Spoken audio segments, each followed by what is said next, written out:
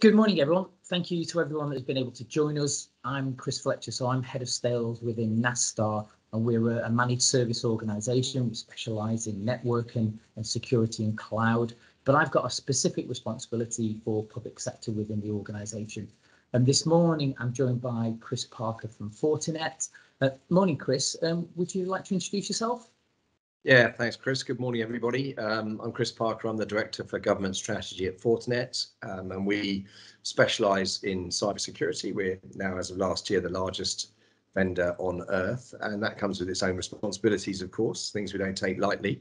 But I've got a background of quite a few different sectors, but mostly always working in high pressure, high risk leadership roles. Don't really know why I enjoy it so much, that sort of thing. Some people don't, but I enjoy managing risk and making sure you can plan for it. So I'm looking forward to this morning very much. Thank you, Chris, and again, thank you for your time. So this morning, we're going to look at digital transformation across the public sector, and we're going to have a focus on SD-WAN and the adoption of SD technologies. And the reason that we've invited Fortinet to be involved with that is because they're a key strategic partner of ourselves, and they support ourselves with our customers when we're looking to deploy SD technology. And it forms a massive part of our investment as a managed service partner. So we've got a number of questions ahead of this webinar, and hopefully we can address those at the end as part of the Q&A. But if there are any more throughout this, then please drop them into the comments box. I'll be happy to address these at the end of the sessions, or we might even be able to address them as we answer a couple of questions. So if we start things off, Chris, and maybe to frame the world of digital transformation, it'd be good to get your view about how you're seeing digital transformation in public sector and the adoption of new technologies. Yeah, I think it's particularly unique, and I'm sure most of the people listening this morning will know that in the public sector with the big subject of digital transformation. I think it's something that's always easy to say, especially on a strategy or on a leadership document, but very, very difficult to actually enact, and especially so in the public sector. And I think that's one thing that we really have to salute and take our hat off in the private sector to all the people who are involved in the public sector with digital security or data provision, because the ability to operate with what is often, as we know, very complicated, often multiple layered, bolted together various people over the years systems, which also contain a lot of legacy technology. So I think we're seeing at Fortinet especially the reality where rubber hits the road, that there's too many gaps. And I think it was back in the 2016 National Cybersecurity Strategy, which is still extant, still live, because it's been subsumed by the National Cyber Strategy. But the cybersecurity piece, interesting, I think it's something like page 13. There's a bit in there which says about this very point, and it says that we've often seen in the public sector and other sectors a balance between convenience and security, and sometimes it's gone too far to convenience. And a lot of us will recognise that, where it's just not been practical to function. And that's one of the biggest challenges of digital transformation in the public sector, because you still have to operate. You're not just doing an oil terminal where you've got a few ships coming through every day and that's your target audience. You're talking perhaps tens of thousands of people will visit your websites, your offices, interact with your staff, and it's a hugely dynamic and moving and needing to be transparent digital transformation. Very, very difficult. So again, I think we take our hats off to all the people involved in it. But the great thing is, hence this morning and a lot of our organisations, there's lots of help out there. Absolutely. And you touch upon the element of security and managing risk. So what particular elements are you seeing around security and managing risk? And it'd be good to get a bit of insight about where you've seen some really good examples of that as well, Chris. Absolutely. I think when you think about it, it doesn't take to be a rocket scientist to work out that if you bolt together lots of different systems and you have that system we just talked about where it's multiple layers, perhaps different eras, and I mean, health service is a great example, of course, of very outdated technology in a lot of places. But what can they do about it? Because you're talking millions, and also their operations are running every day. So they can't just unplug everything and have a few weeks off, which a business can do in various summer leave periods, whatever. It's very difficult. So I think the integration of security, the key bit we always say is to, whatever you're doing, to make sure you design in security from the outset. And the great news is, this is really good news, is that it's actually getting easier to do that because the great security systems that are out there are starting to effectively form part of the networking solution. And so that's really, and we'll look at that with some of our chat on SD-WAN and specifically how Fortinet do it. Because if you get that security built in from the outset, you don't have to have those gaps, which the national strategy was worried about and that we all know are there. And also, there's a key part here about security, is security is all about being ready for a threat coming in. We know the threats are very big. And I was always taught and learned the hard way many times that readiness, to have true readiness, some people would say that's part of resilience, but just let's just call it readiness, is a function of capability and training. So the capability is technology and nice things, systems we bought. But you've got to have the human factor, the training. How are we going to operate this, and what protocols and procedures are we using to make sure people don't mess around with it and do crazy things? So I think from some of the aspects we've seen in Fortinet, the ability to make sure you match the people with the technology is very important. And that's one really important thing, is to make it simple. Too many times I see systems that are so complicated, you need an awful lot of training, and it's very easy to miss something or make a mistake. So we always advocate what we call in Fortinet the single pane of glass approach, which is one of the advantages and successes of our process systems, is that you can see everything very easy. It's very easy to operate for the operators, and that of course reduces some of the human error risk straight away. And we mentioned about, from my experience and things before, I'm always a big fan of risk registers, and a lot of people say, boring. Well, a risk register often is the thing that gets brought out after an incident, and everyone sort of hits themselves around the head with a risk register and says, well, how did I miss that?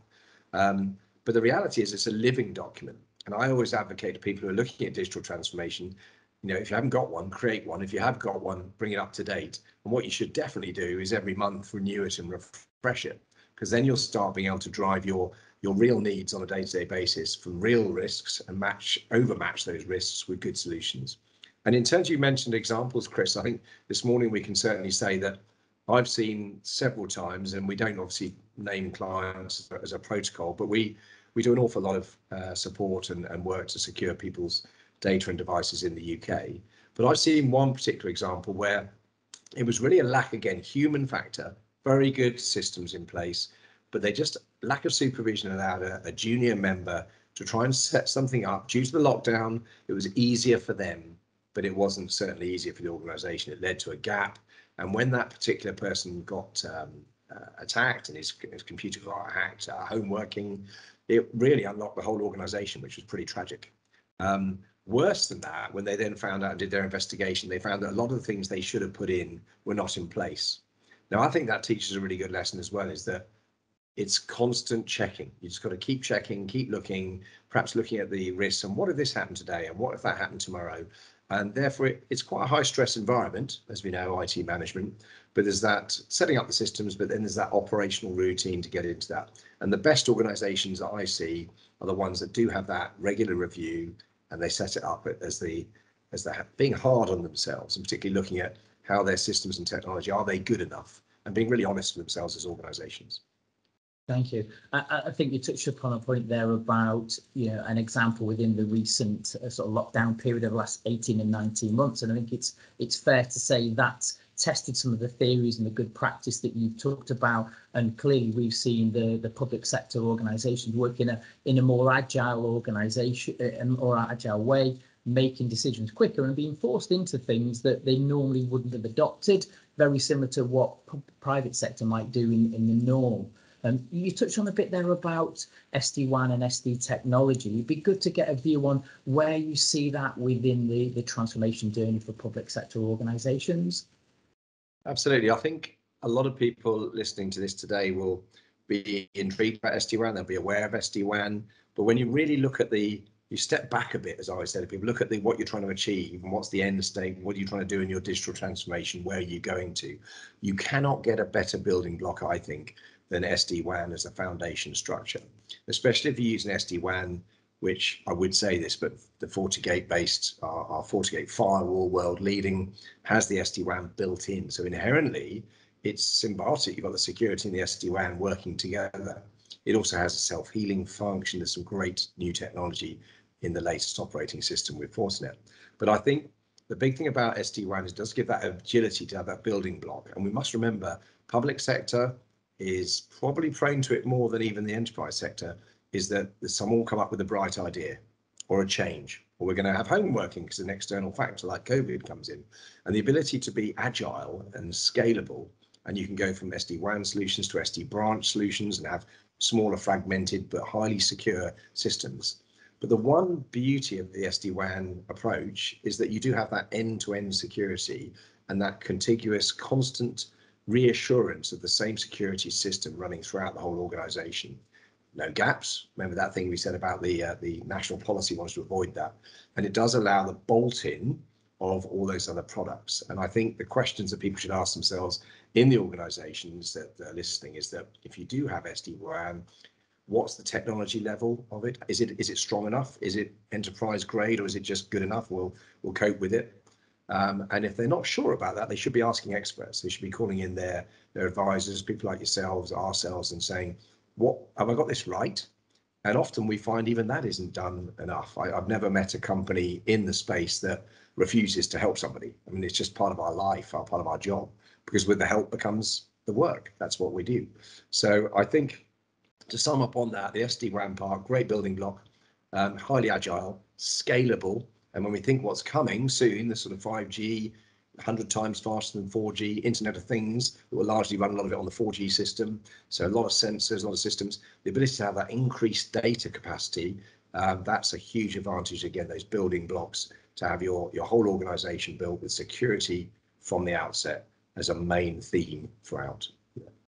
Thank you. And SD-WAN adoption has probably accelerated over the last 12 to 18 months for some of the things that you talk around. Is there anything specific that you've seen maybe from the health or local government sector that's really making people consider SD-WAN more seriously than maybe 3 or 4 years ago, where it was something that people really weren't sure about what it meant to them as an organization? It's a really good point. Someone said the other day that the whole fact that we've had the COVID thing has in a way been in some ways a benefit. It's sort of transformed digitally because we've had to, and the home working. So we've got sort of two levels there where people going to work, but then you've also got perhaps the key targets, people who might be dealing with highly sensitive work or decisions in local government. You mentioned there, Chris, but certainly in central government, as we know, anything that leaks out is potentially embarrassing or indeed damaging to the country. So from our point of view, let's just say that take one example of a major government department that we assist with the security there and we secure them. They were able to send all their staff home, which is in the tens of thousands, in just 1 week, because the system was set up to be agile enough that they could then plug in and adjust that way. And also senior people can effectively, by their having a FortiGate at their home, and I have one at my home, is that allows people to have the SD-WAN plugin, because the FortiGate is there at their homes. They can run their own system there. Indeed, they can run, when we got to that sort of hybrid working, meetings at their home. And I'm sure a lot of us have done that, where we realize that people can meet up and chat. There's that whole scalability, that flexibility of the SD-WAN piece. I think in terms of the people who've been glad that they've had SD-WAN with the lockdown, that's undoubted. I think they've known how good it is. I think what's interesting is it's the people who decided not to, or perhaps had multiple systems, they've had a real problem, because the system, once it starts coming under some pressure and tension, those gaps do become more highlighted. And if they're highlighted to us, you can bet your bottom dollar they'll be easy to spot from an attacker, because they're easier to get in at when there's systems under pressure from external factors such as COVID, forcing remote working and other things. So I think yeah, it has been part of the success story, and I think it'll be something that evolves and builds in the coming rest of this decade for sure. And I think the example you use there really resonates with us. I'm assuming it's a very similar customer to us, and indeed that driver to work from home. And I think the comment we had from the CIO, that's something that would have taken 18 months under normal circumstances, with managing the risk and understanding what would happen. So again, a great example of how the network enabled that. You touched upon a point there around the world of hybrid working. So as we're coming out of the world of COVID, or we're learning to live with it, if you like, and hybrid working seems to be that key agenda item across all sectors, not just public sector. And what are you seeing in the world of hybrid working in public sector, and how is that networking element really underpinning and driving that? Yeah, it's a great question. I think a lot of us would expect it to be a big discussion point, and it is. I think one of the biggest factors is rising zero trust. People want to talk about zero trust a lot and understand it and work out. A lot of people don't even like the name zero trust, and I get that. It doesn't sound very nice that you don't trust anybody, especially your own employees. But the reality is it's actually individual, because if someone takes over my identity or does something, then I actually don't want the embarrassment of myself being the person who unleashes hell on my organization. I would want that zero trust to get in there, and that system, multi-factor authentication and those sort of good systems to stop that. But in terms of the ability for, with hybrid working, for the technology to help, let's look at it this way, that the fact that the hybrid working thing has happened has not gone unnoticed by the hackers. And of course, we've seen this enormous rise in ransomware, in effectively doubling in ransomware in the last year. And that's largely because people have become a lot less security aware. They're sat at home, they're perhaps a little bit more relaxed about things. The ability for people to remind and refresh verbally and physically and get into work mode perhaps has not been there, and they've exploited gaps. So with the ability for us to think about hybrid working as sometimes a positive digitally, it's also been a negative because the stats bring that out. And that says again that what people have got to look for is a system that is agile and constantly updating. And we're very lucky in Fortinet. We have the Fortinet Security Fabric, which I'm sure most people know automatically updates with anything globally that's interacting on any of our systems, which is over 500,000 users worldwide now. That instantaneously will lock in again that information. And I think it's currently 60 million URLs blocked and rising. So there's that means that I benefit as a user of someone who's getting attacked right now in Japan or South Africa. So there's an enormous sort of global community happening there as well.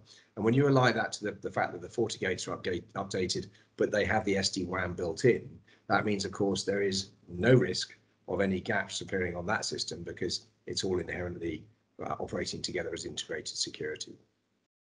And it's quite interesting, the world of hybrid working in public sector, because it's not something that's really been adopted, in quite the contrary, in fact, with the world of presenteeism. Whereas if you think across the fence in the enterprise organizations, then it's something that's been adopted, quite freely, if you like. So I suppose if we take it outside of the technology, from a world of hybrid working, what challenges are you seeing in public sector outside of the technology to actually be able to work in that hybrid way?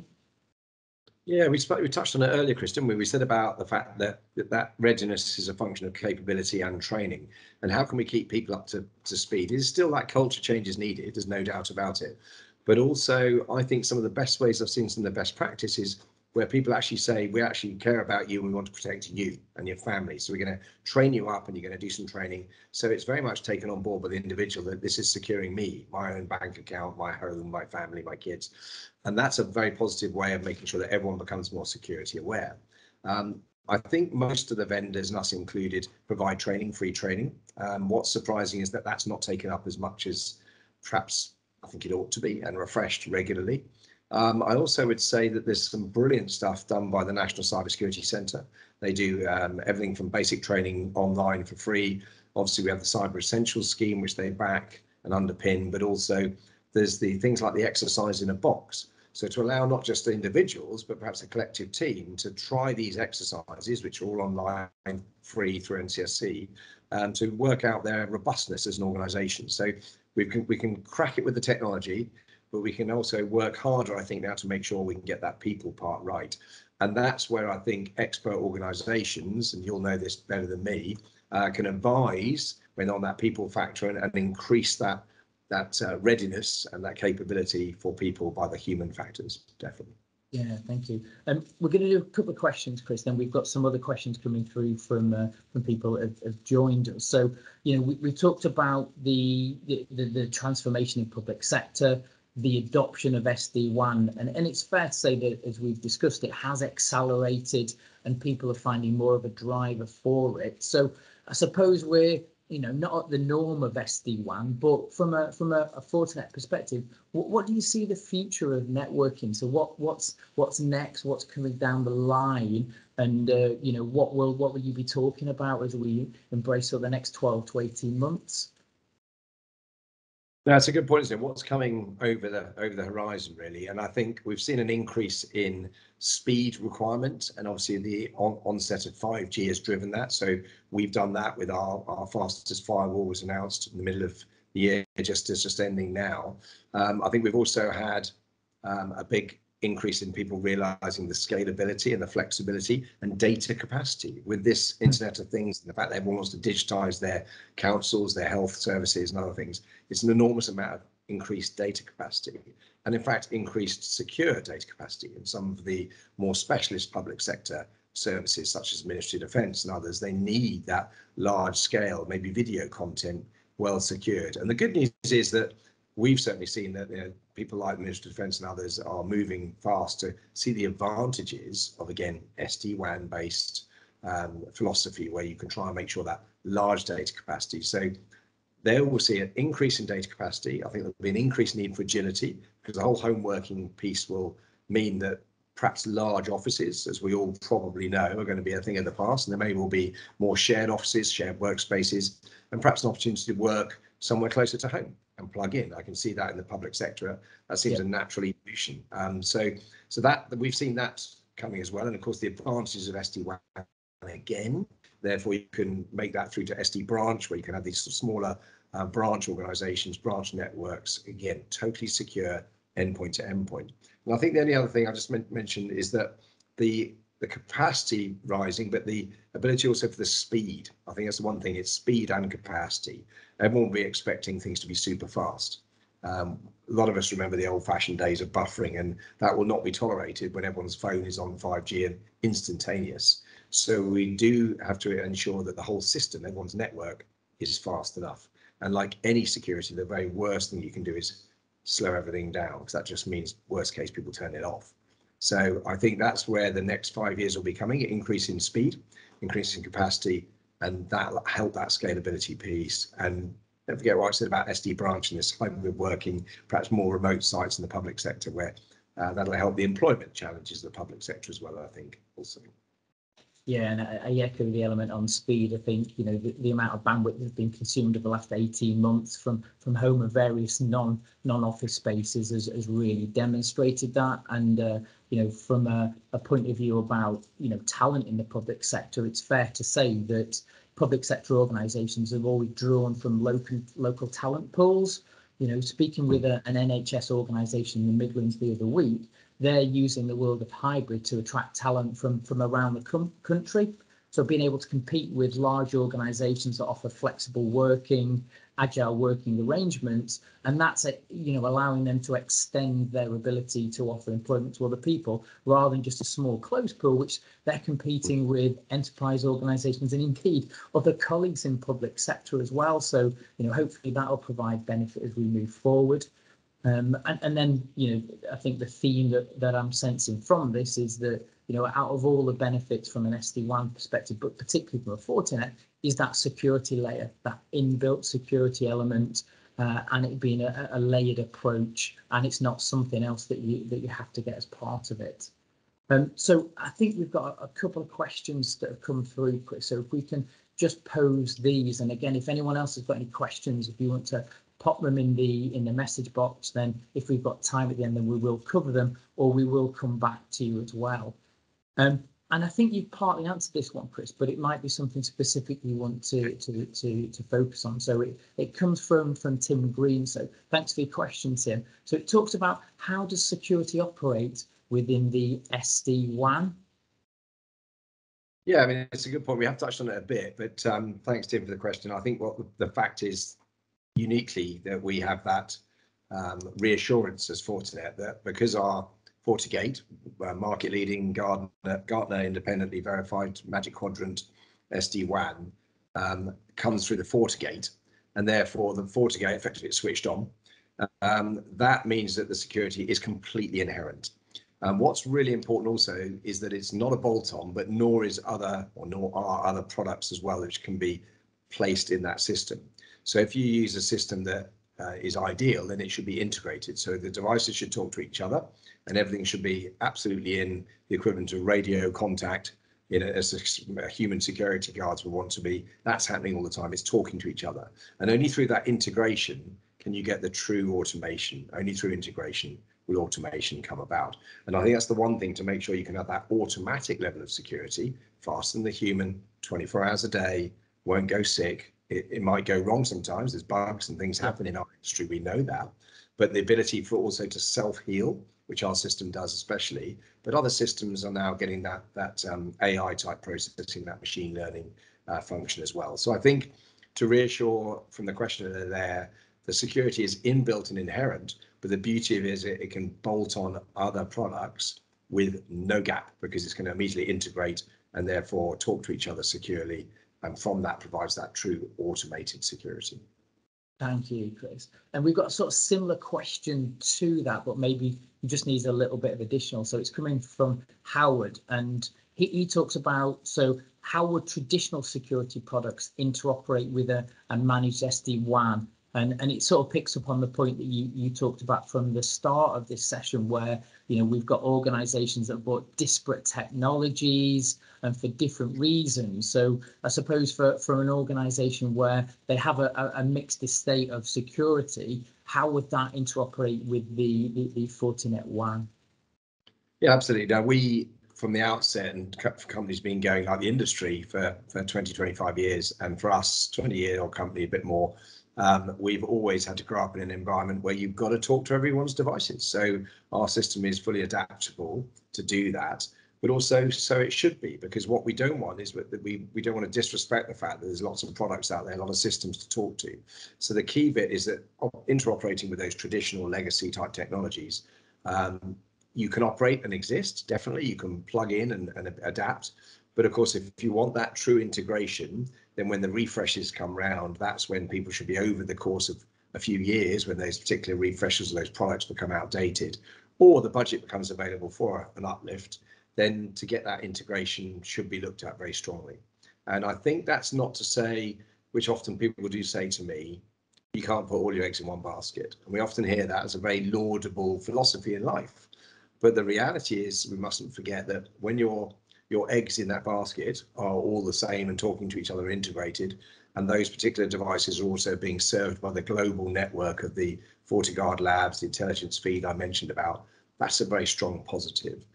There's also a sort of attitude that with the transformation from the legacy technologies, which public sector has got to do, I think that the ability to integrate with those systems with a managed SD-WAN package as well allows people who are expert to make sure that they can recommend at the right time. It could be in the budget cycle or the technology upgrade cycle, to make sure that it's time now to change that system for something more up to date.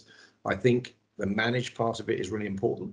And I'm a great believer myself, having been a total failure at things like DIY in my life. I make sure I outsource to an expert. Yeah. And I think that's one thing I sometimes do ask myself when I've seen post-incident, you think, why did they do that in-house? I respect it. I think it's admirable. But back to risk management, why hold all that risk yourself when you've got someone who can do it a lot better for you? And normally, in terms of total cost of ownership or total whole life cost, normally better value as well.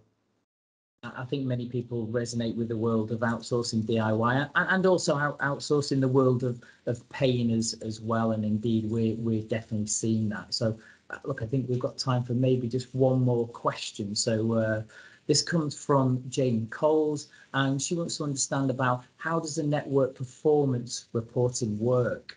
So I'll quite happily take that one, and thanks, Anne. So as a managed service partner and provider of SD technologies, we've seen a real shift in that management element. And if I think about some of the early deployments and our early sort of adopters of SD-WAN, it was very much felt, due to the nature of the technology, that it would be something that would take care of itself. And it's something that they didn't need any additional reporting or any different management. But you know, over the course of particularly the last sort of 6 to 12 months, we've seen a world that people are wanting something that's more akin to a co-managed And what that means is that there's that dashboard, or that single pane, as you call it, Chris, where people can access network trends, utilization, but they want the comfort of that managed service partner. Again, someone that they can offload the risk to when they want to look at more complicated actions and more complicated activities. So I suppose what it's allowed, Jane, is that flexibility. So the ability as an organization for you to be able to view data, view trends, but also the ability to pass on the risk to a managed service partner who can then look at utilization and then can building future proof based upon those customer needs. So I think we're almost up for time now, Chris. So again, thank you for joining us this morning and spending some time. Thank you for everyone that sent in questions. Unfortunately, we couldn't get through them all, and I can see that we've got a couple more. But if people have got any further questions, then please feel free to send them through, and Chris and myself will provide a response on those. And indeed, we will the ones that we've got. So again, Chris, thank you very much for your time. Thank you, Chris. And thank you everyone for listening to this. All right, thank you. Bye now.